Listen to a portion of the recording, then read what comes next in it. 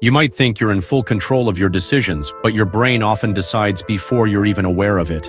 Here's how it works. In the milliseconds before you choose something, like picking a snack or pressing a button, your brain's motor cortex and prefrontal cortex are already active. Studies using brain scans have shown that your brain makes a choice up to 7 seconds before you become consciously aware of it.